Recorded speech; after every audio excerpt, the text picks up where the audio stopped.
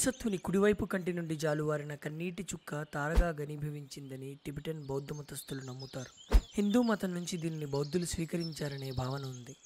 బౌద్ధం చైనాకు వెళ్ళక ముందే ఉన్న స్థానిక దేవి ప్రతిరూపమే ఈ బోధిసత్వుడని చరిత్రకారులు అంటారు. ఈమెను మంజుశ్రీ అని మరో పేరుతో కూడా పిలుస్తారు. మొత్తం 21 రూపాలలో రంగులలో తార మనకు కనిపిస్తుంది. తూర్పు భారతంలో పాలవంశపు రాజులు రాజ్యమేలుతున్న కాలంలో ఈమె రూపం స్థిరపడిందని చరిత్రకారులు నిర్ధారించారు. తార చైనా సాంప్రదాయంలోని బోధిసత్వ అవలోకితేశ్వరుని స్త్రీ స్వరూపం. ఆమెను సంతాన ప్రాప్తికి ప్రార్థిస్తారు. చిత్రాలలో సామాన్యంగా ఆమె ఎడమ చేతిలో నీలిరంగు గల తామర పువ్వును పట్టుకుని ఉంటుంది. ఈ చిత్రం పేరు బోధిసత్వ అవలోకితేశ్వరి చైనా సాంప్రదాయం. ఈ చిత్రాన్ని ఓ నేపాలీ చిత్రకారుడు గీశాడు. ఆ చిత్రకారుని పేరు మనకు తెలియదు.